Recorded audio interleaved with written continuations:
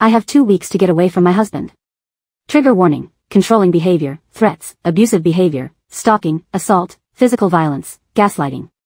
I, 29F, have been married to my husband, 30M, who I'll call Alex. Alex and I met in college during our freshman year. We started off as just friends, and got married 7 months ago. I've gotten along with his family, but we aren't super close, but we're friendly enough. The problem is that Alex has begun to make me incredibly uncomfortable. Firstly, he's begun to ask me who I'm meeting with, where, what we plan on doing, how long every single time I leave the house without him. At first, I just thought he was being protective and a good partner just in case something happened, but then he started checking my phone after the visits, vetting and researching each of my friends as well. He also has been pursuing me to link my bank account to his, as he's in charge of the finances when he was perfectly fine with keeping them separate before. We fight about it almost every day. Finally, yesterday when he was preparing to go on a work trip for 2 weeks in California, he demanded I wear a tracker so he could keep an eye on me while he's gone. I can't do this anymore. I feel like I'm suffocating. His family, who I've spoken to about his worrying behavior, just said he's being careful and protective as a good husband should. I need to gather my things together and find a way to be gone before he gets home without tipping him off. He's always threatened that if he ever found me cheating on him he'd turn in divorce papers the same day. He keeps a filled-out copy in his desk. I'm going to submit those the day I leave. But there's so much to do: Bergen, finding a new place to live, seeing if my job has any transfers available, packing and moving in 2 weeks. His return flight May 11th, so I need to move quickly. I'm posting here because I don't have any close family, and I can't risk dragging my friends into this as we share the same friends. That I just needed a place to vent, and ask if anyone has any advice on the easiest and safest way to do this. Edit: oh my god, you guys are amazing. I never even thought to not use his divorce papers. I'll check for cameras before I start any packing or prepping. I may also shred his divorce papers just in case and look into getting a lawyer for myself.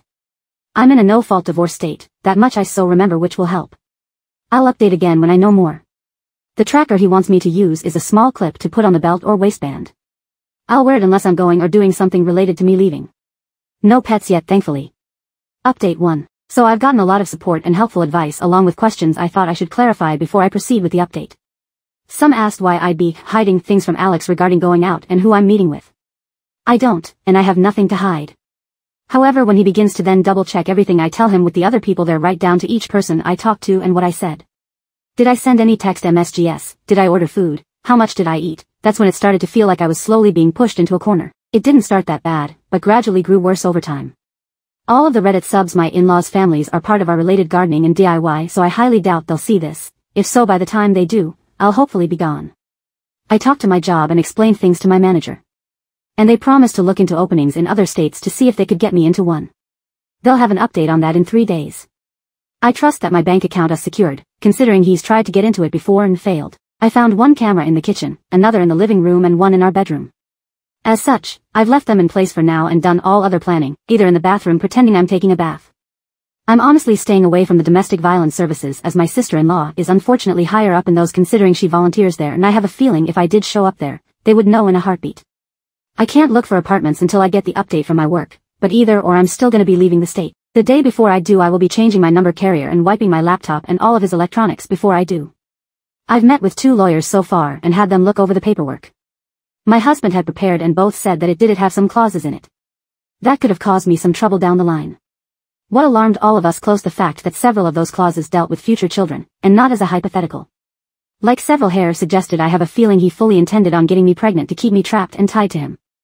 There are 3 other locations my job could send me to, and I have, as a precaution, begun looking into all 3 cities and housing in the areas. Just in case one of those, this is the one they send me to. Even if they don't have an opening that they can push me into, then I will just have to quit, move and figure things out on my own. I have enough money to live and survive for a few months until I can pick up another job. Unfortunately, all of our friends are mutuals and would likely be unaware of the consequences of saying or sharing anything I do or say with my husband. I don't have any surviving close family, and obviously my in-laws are not a good resource to rely on. I am on my own, unfortunately, other than the wonderful bonds I've begun to make here. I will update again if I get more information or something else happens. Otherwise, I'll update when my work gets back to me. I do plan on leaving before he returns, though, just to make sure that I'm not anywhere near here at that time. Update 2. Good news. My work has an opening I qualify for that will not only shift me across the country, but also comes with a salary increase as well. I've started telling my in-laws and friends that I'm planning a surprise outing for when my husband gets back for just the 2 of us. This way, people don't give me odd looks if they see me out and about. I've even gone as far as asking MIL to show me his favorite recipes.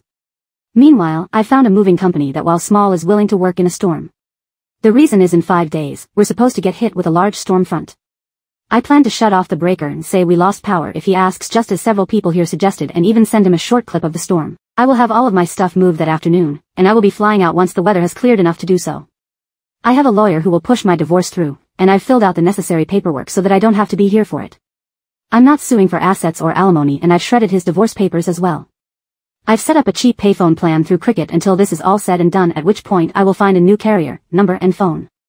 This one is being wiped and left behind. My laptop is provided by my work, and the IT department inspected it thoroughly and it was clean, thankfully. No other electronic aside from my laptop and new phone will be coming with me. If Alex needs to talk to me, he can do it through my lawyer. Not sure if anything else will happen. My fingers are crossed that he doesn't think anything is amiss until after I leave, and I'm not turning the breaker back on when I do. He can when he gets home. My work is covering the plane ticket, so that at least is one expense I don't have to finagle in. Update 3. It's been a busy week, but I've gotten so much done. Firstly, I am now out of the house and am currently in a hotel while I look for an apartment. It's a big city, bustling with people no matter where you look. We had a pretty bad storm system hit back home, that actually lasted 2 days. High winds, thunder, lightning, and even hail everywhere. I didn't take much from the house: my documents, clothes, and important sentimental items. I left all of the furniture and electronics behind. I cleaned the house top to bottom and took pictures on my phone so he couldn't claim I damaged anything when I left. My lawyer has already started divorce proceedings, and my husband will be served on the 8th. His plane is due to land early morning, and the sheriff will be there at the house waiting for him. He is very much about public appearances and reputation. My lawyer will be calling him as well to inform him that I am more than willing to air out everything to the public about his actions if it means securing my freedom from him. I will go to court as long as I must to get this pushed through. I haven't told our friends or his in-laws yet. I will do that while he is on the flight to prevent him from getting wind of it before he's handed the divorce papers. I will be calling around and explaining why we're getting divorced, to try and prevent him from twisting this into somehow being my fault. I don't want him trying to claim I had an affair or something, so I want to get the truth out before he can twist this. I'm doing okay. I'm tired, but yet I feel almost jittery and off-kilter. I keep looking over my shoulder and monitoring what I say even when I don't really need to anymore. Hopefully that will fade soon. My work is covering the cost of the hotel, and I'm working on getting my other things in order. I also need to find a new GP as I want to get a full test just to make sure everything is okay. I don't know when my next update will be, probably when the divorce papers are filed or if we have to go to court to push them through. I will try to keep my head up, but it feels like I'm in a whirlwind or something with so many things to do and think about. I kinda thought it would be easier once I got out of the house, but while the fear is smaller, somehow the number of tasks only seems to have grown. Update 4. Sorry, I haven't updated for a while. Things got hectic and a bit chaotic, honestly. Firstly, I'm working on getting an apartment still and have applications in at 3 different places and will hopefully hear back from them soon. I'm still going into work here at the new location, so I don't have to worry about burning through my emergency savings completely. I've gotten a lot of emails from Alex, his family, and our old friend group asking question after question.